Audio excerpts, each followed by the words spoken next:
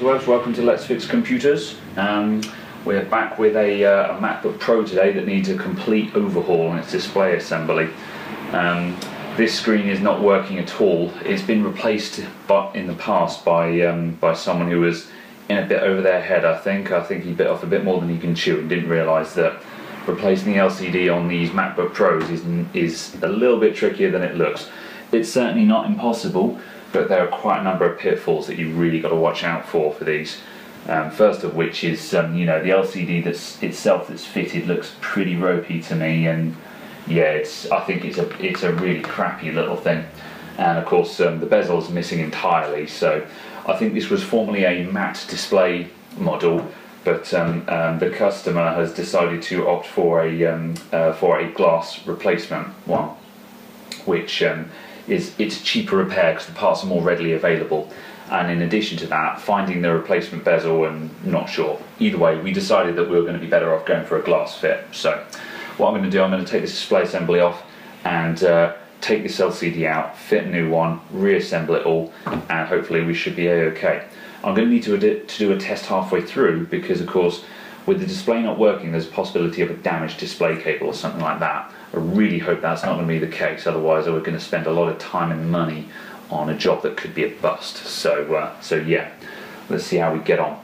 So I'm just going to blitz through removing the display assembly first, and we'll go from there.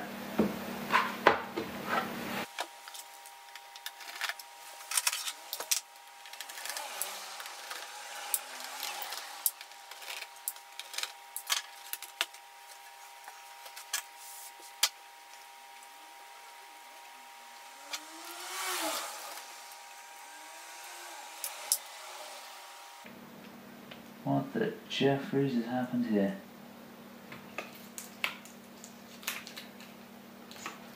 That is sellotape. I'm pretty certain it's not supposed to be there. Don't recognise this bit at all. I think the original module is damaged here. Should be okay because this is just all wireless stuff. It shouldn't stop the thing from working, but either way, yes. Whoever was working on this was very much out of their depth, I think.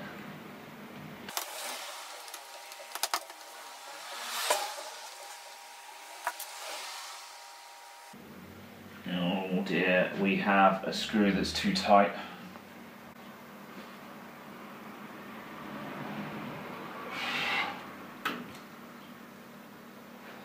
When you're up against a screw that won't budge, first things first, make sure you're using the right screwdriver.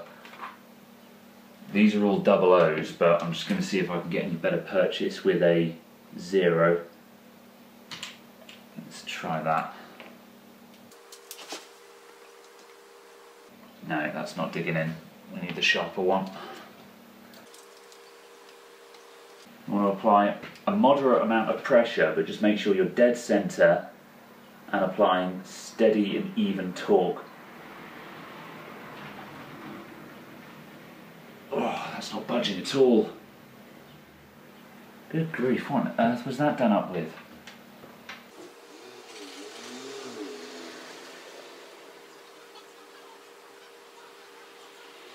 There we go, easy. Whew. Phew.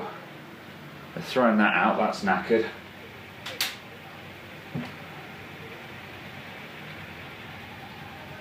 I thought I was going to have to get out the Dremel then. If we were completely stuck, I would have needed a Dremel rotary cutter, and I would have needed to firstly try and cut just a flat straight line across it so I could go on with a big flat head. Failing that, I might have even needed just to grind the head off altogether and just ruin the screw. But thankfully it didn't come to that. As I say, in the end, as you can see, I just got right on in there. I was pressing down, not too hard, but in a controlled manner, very, very slowly applying rotational force. If you just try and go, you just strip the head off. But in that case, very slow, low speed, high torque. That's how you get a screw out. Alright, as we were.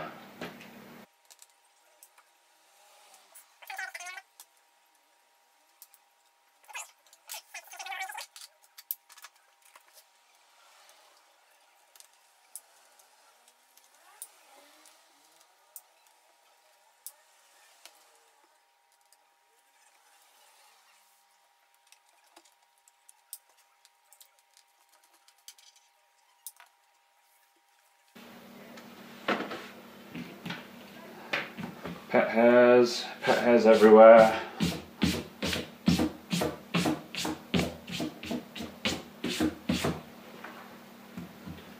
Right, so with that removed, I'm going to take this cover off, it slides to the right and then off.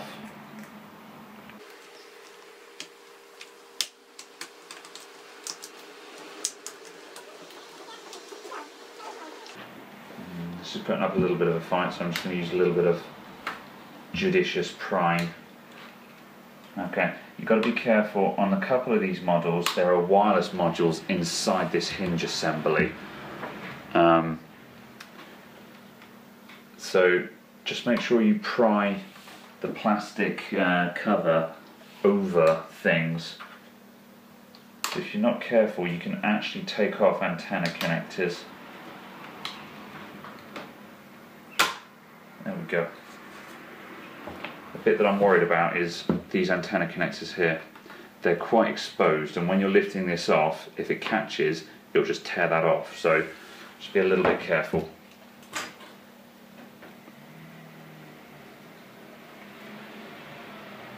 Right, here's our display cable. So now we just remove these screws holding the panel in. Then when we lift the panel out, we can pull this display cable through with it.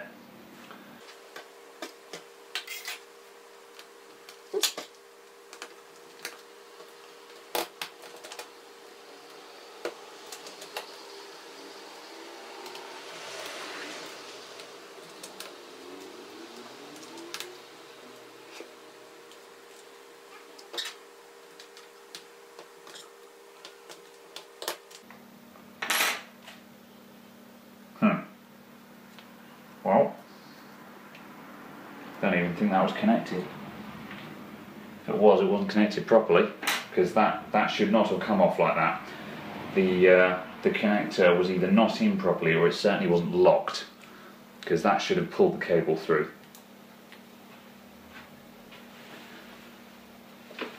So now I need to push that cable through manually. I think I can see the locking lever actually. Yeah. There's our locking lever that was wide open.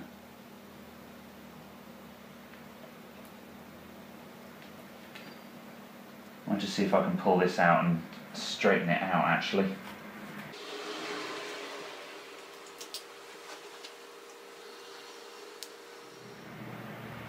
There we go, that's now swiveling properly. So that will plug in, that will plug into the display, then lock in place. So let's get our new display out. You've got to be super careful with these displays because they're frameless, which means there's basically not a good place to hold on to them. I'm just palming it on the back. Let's turn this over.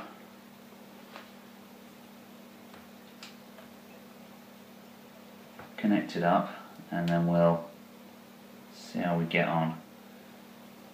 That's going to go around that way, so let's put this like this. It's still got some covering plastic on it, so I can rest it like this.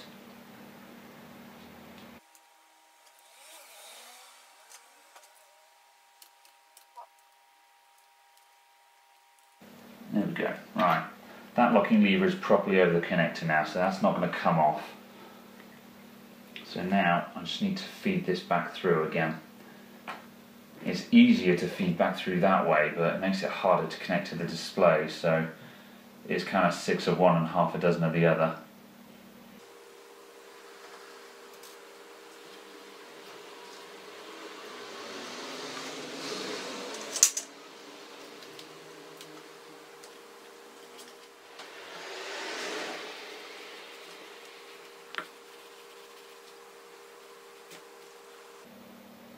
Whoa. Most unpleasant. Okay, that's now through. I hope I haven't damaged that. That didn't feel the greatest, but I think I got away with it. So what I'm doing now, I've just got to steadily feed this through. This bottom section here is going to go under this panel, so you've just got to sort of pull and feed at the same time. Don't bend this, whatever you do. As soon as you bend that slightly, you'll knacker the display. So just let it all move nice and flat.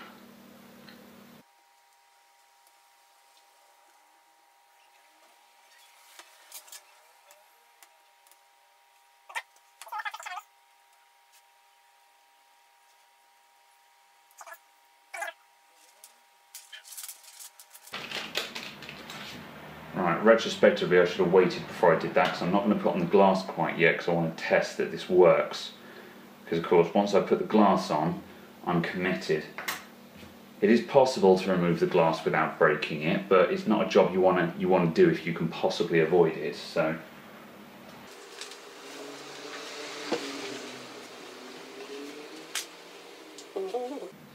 okay, right, how are we going to do this? I think we're going to have to run this the right way up.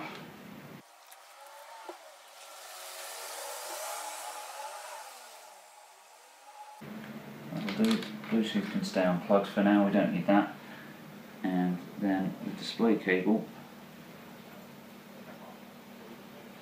let's turn this around that way, which would be the orientation it would be at.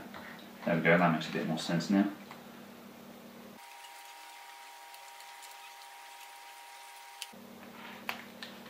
There we go.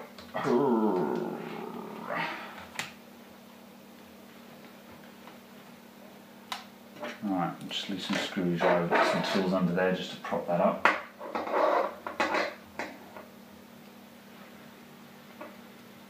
Okay.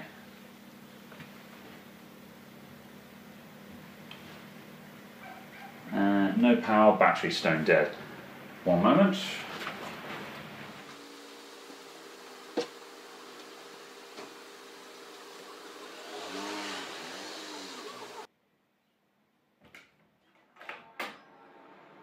Hello, how are you? Hello there. Okay, right.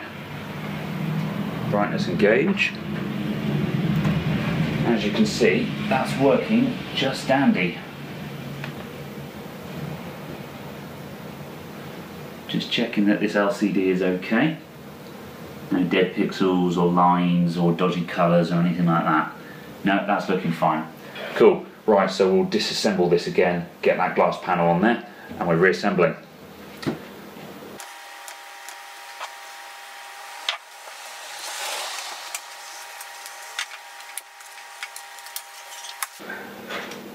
Oh, I nearly cleaned this, but when I was taking it apart, I wish I had now, because it's putting bloody cat hairs all over this.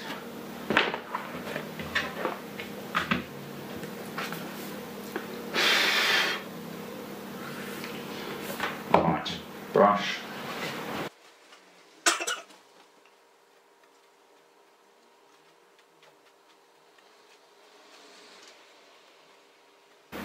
Right. One glass panel, move the back part.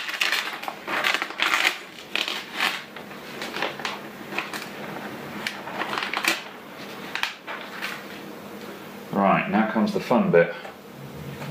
Got to fit this before any dust settles. Oh no, I've streaked it.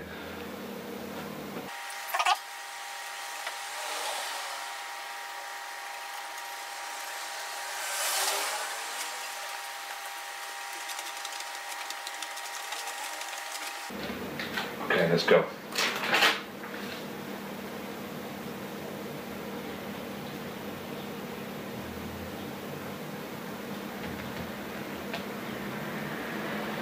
Alright.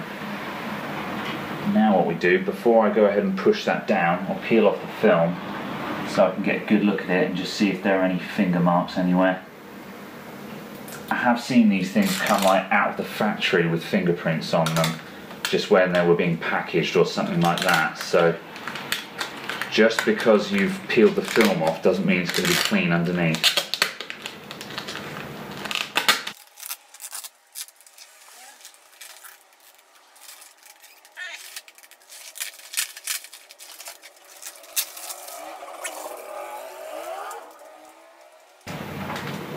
Yeah, that's perfect, I'm going for that.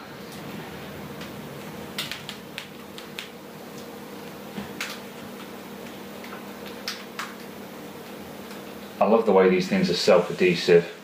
I wish iPads were this easy, I really do. I would pay good money, if you're a supplier of parts, I'd pay good money for iPad digitizers with self-adhesive glue pre-attached. Because that's the worst bit, is fitting the digitizer back on afterwards.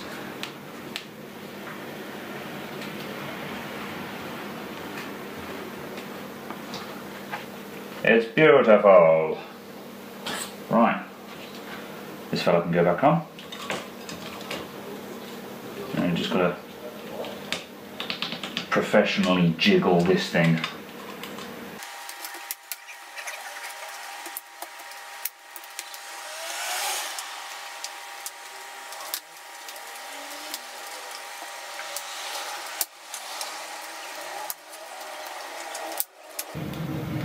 Don't worry if you're having trouble getting this thing back on, it's always trouble for me.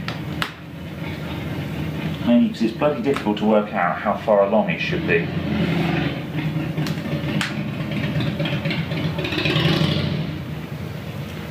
Here's the cheat sheet for you though. That's the gap.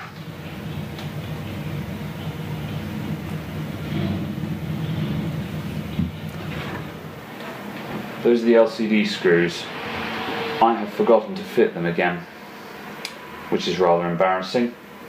However, I'm not taking the glass off to fit them because I'm not going to jeopardize that whole thing for the screws. The LCD is not going to fall out on its own, so it looks a little bit ropey not to fit those screws in, I know, but trust me, it's not going to matter. So under normal circumstances, make sure you remember the screws. I have forgotten them, but as you can see, it's not going to fall out. It's glued in, you know, so no problems there. However, I do feel I am required to acknowledge that because someone who with eagle eyes has probably spotted it before I did. Anyway, let's carry on refitting.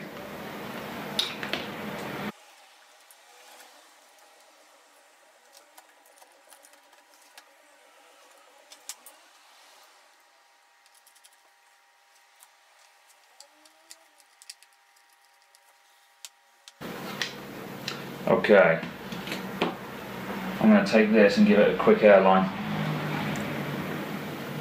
Well, bloody typical, my camera battery died while recording the reassembly of this laptop, but I've finished putting it together now, and as you can see, it's all back in the land of the living, complete with a lovely new display that's working just fine. So, laptop needs a bit of a clean up, but once that's had a nice physical wipe down and everything, that'll be good as new. So, thank you very much for watching, and I'll see you all next time. Bye for now.